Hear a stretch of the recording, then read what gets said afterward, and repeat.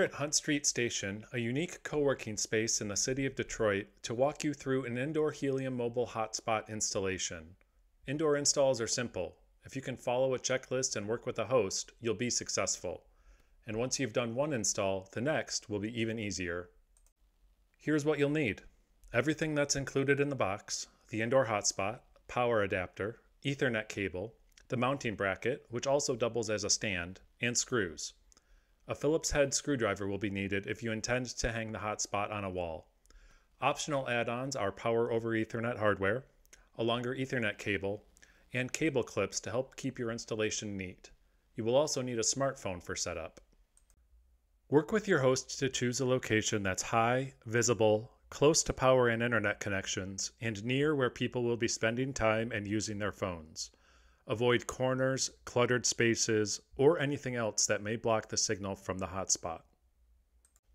Once you've chosen the location for your hotspot, follow these steps. First, plug the hotspot into power. Confirm the indicator light turns on after a moment. Next, connect the hotspot to the internet with the included Ethernet cable.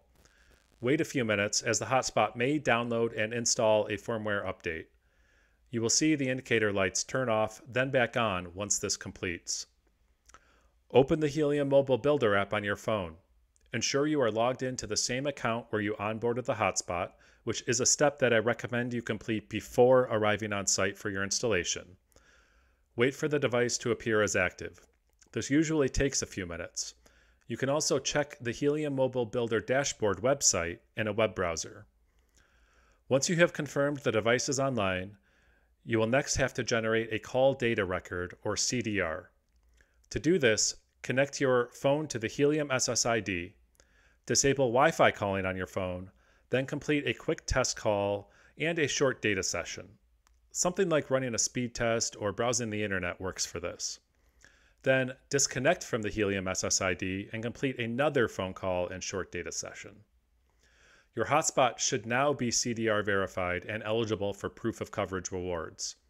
It's important to note that your hotspot is eligible for data transfer rewards regardless of its CDR status. To install the hotspot, use the included mounting bracket. If hanging on a wall, ensure the mount is level, then use the included 2 screws to attach the mount to the wall. Next, remove the 2 screws from the back of the hotspot. Place the plastic adapters that are included in the box on those screw holes, then use the same screws you removed to attach them to the hotspot. These adapters will allow the hotspot to snap into the wall-mounted bracket. If you are not hanging the hotspot on a wall, you can use the mounting bracket as a stand. It simply snaps onto the bottom of the hotspot.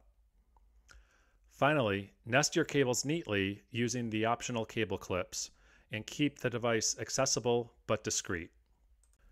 If you encounter any issues, here are some basic troubleshooting steps. If the device doesn't appear online or you cannot connect to it, first, try a power cycle. You should also double check that your internet connection is active and that your Ethernet cable is working. For more help, use the official Helium Mobile support site. Once you have confirmed the hotspot is online, working properly, and securely installed, you're all set. Thank your host, leave your contact info, and follow up in a few days. By installing this hotspot, you're directly helping grow the Helium Mobile network and enhancing cell phone coverage indoors, which is where people need it most.